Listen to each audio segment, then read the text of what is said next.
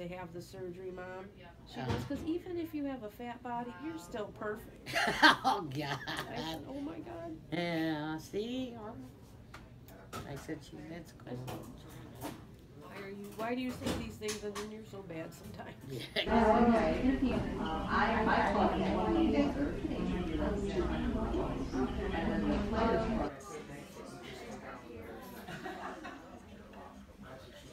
So this is the emotional part for me. As you guys have probably figured out, my wife and I are doing this journey 100% together. And she's just been prepped. She's going to be sleeved today. She's been prepped. They just took her back for surgery now. So this becomes the hardest part for me because, and the emotional part is, you know, there's worry, you know, with anything, but I know the outcome of this is going to be something, you know, pretty magical. So we got about an hour and a half. She's in good hands with Dr. Carlin, and we'll see her again when she gets out of surgery.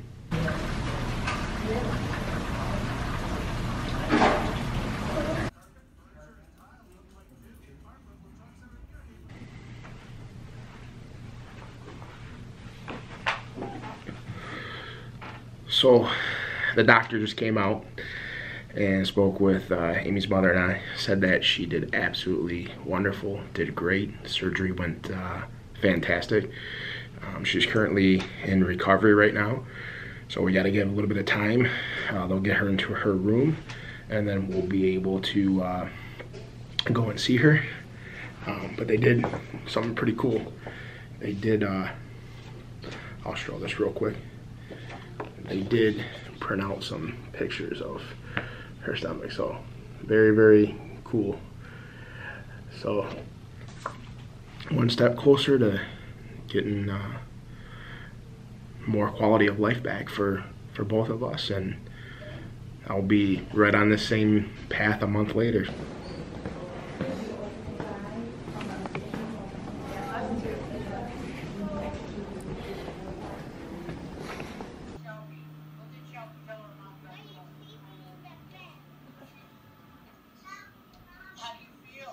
A little tired.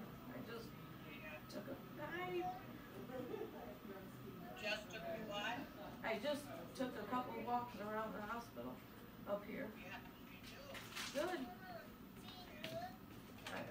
Yes, I'm being good. Are you being good? Hi. So it's the next morning. Amy didn't sleep good at all. She's pumped with a lot of meds and everything, and having some nausea. I tried to hold stuff down, you know, getting through her water intake. She's doing great on getting up and doing the walking. That's not a problem at all.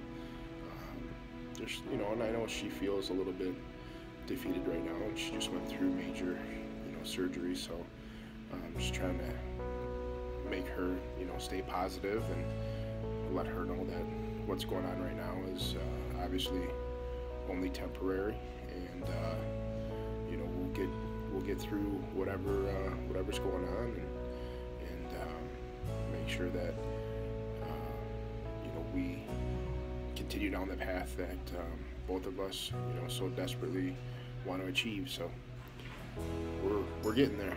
It's just you know, it's a little rough for her this morning, so we'll get her through it.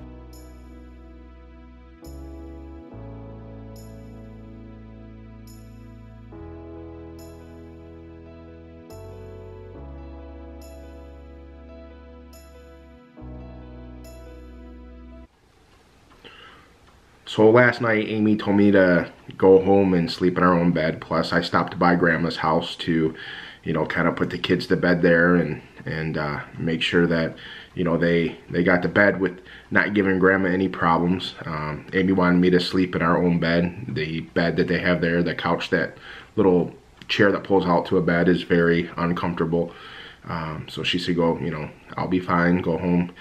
She's still having a hard time retaining fluids. Hopefully overnight and through this morning, You know, she's got that up enough for the doctor to take a look at everything and then speak with the nurses to discharge her today for her to come home. So they don't want to send her home, obviously, not getting enough fluids in, because she'll just get dehydrated and we'll be right back at the same spots. So I'm on my way back to the hospital, hopefully to pick her up and for us to come home. However, she did want me to stop at a convenience store and pick up try to see if they have a pill bottle, because there's going to be a whole lot of pills that she's going to be having to take. So let's go see if we can find one.